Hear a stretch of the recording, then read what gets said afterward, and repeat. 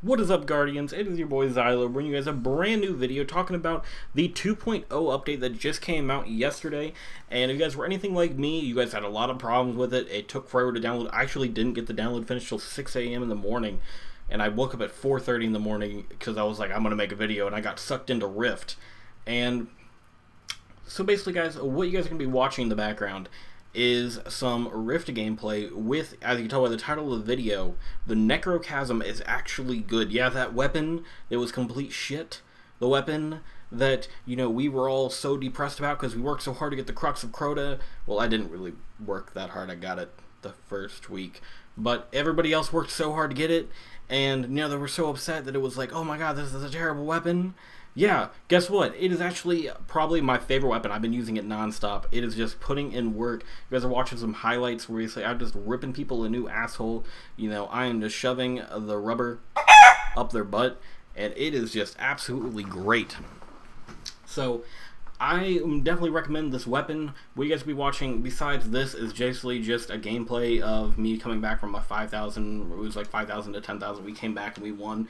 So yeah, the 2.0 update is out. The Necrochasm is good. The auto rifle's got a buff. Service regime still sucks, but I've heard other auto rifles are kind of good. Talking more about, you know, the House of Wolves one, the Messenger, is still absolutely amazing.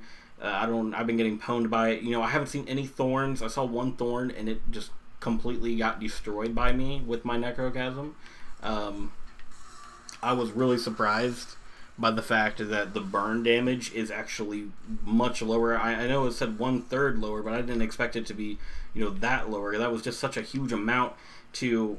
It did nothing to me. I wish I could show you guys some gameplay, but sadly I didn't record it. But it did absolutely nothing to me. Normally it would kill me, and this time it didn't even... I have like maybe a centimeter of health left, and it didn't bring that down. With the burn, I got shot 3 times, so... yeah, so I mean, the Thorn, you know, it's not that good anymore. Last Word is decent. It's not terrible, but auto rifles are the where it's at. Definitely recommend, you know, if you're still using the Messenger, you know, that's still a good weapon, as well as the Red Death. Pulse rifles in general just didn't at all. It didn't really affect them. Grenades, I haven't even gotten a grenade kill with an arc bolt. I've gotten multiple grenade kills with the Incinerary, I can't even say that word. It's such a weird word for me to say. But you guys know which grenade I'm talking about. The big red fireball grenade I got a kill with at the beginning of the video. I've gotten a lot of kills with those. I don't know why that's been working, but Arc Bolt isn't. Arc Bolt was such an OP grenade. But now it's not doing anything. But yeah, the Necrochasm is good. Rangefinder got replaced with Zen Moment. Zen Moment, if you guys don't know, you guys hit precision damage and increases the accuracy of the weapon. So Zen Moment's an awesome perk on it. I've been just racking up multi-kills with the weapon, you know, put Field Choke or Field Stock on it. I forgot the exact one. The third one and the last one, Fitted Stock. So put that on. It's really helpful. But yeah, guys, 2.0 update is out. Taken King's dropping next week. All the Crucible maps are out. It's going to be something to be really awesome to talk about. There's going to be more videos on every little thing. We're going to be talking about it all on this channel. We're going to be talking about all the different, you know, things, including the 3 armor shaders that we actually never got that were in Trials of Osiris.